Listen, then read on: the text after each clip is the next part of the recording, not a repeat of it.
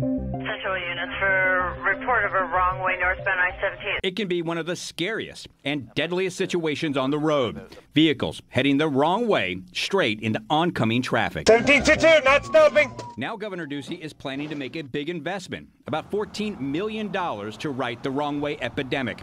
The money will be spent on hiring more state troopers to work the night shift and to purchase 75 new thermal imaging cameras that can detect wrong-way drivers.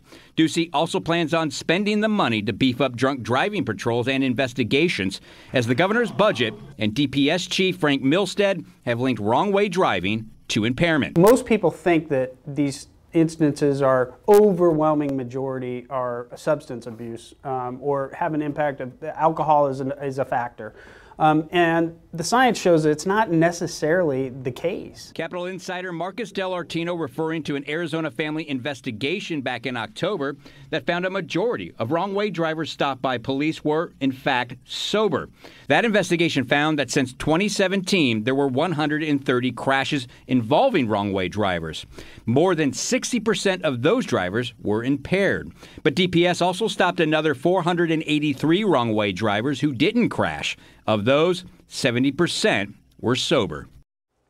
And that Arizona family investigation also questioned if poor road designs may be causing the high number of wrong-way drivers. And I should also mention that as part of the governor's plan, there is another $60 million investment to upgrade our highways and freeways with new technology as well. Guys, back over to you.